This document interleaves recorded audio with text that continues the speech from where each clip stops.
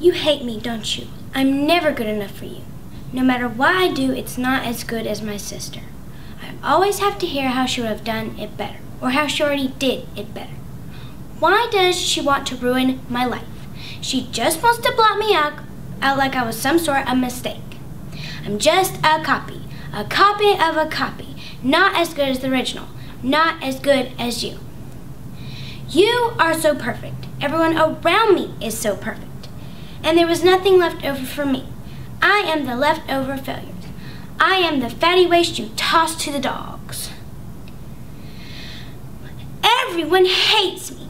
Why does everyone think I'm so horrible? Probably because I am. A horrible creature doomed to walk the earth and suffer. For you. I'm hurting so bad inside. Cut off from everyone. Punished for some past life wrongs. What did I do in a past life to deserve this? Or am I paying for the sins of my father? Mother? Am I your sin?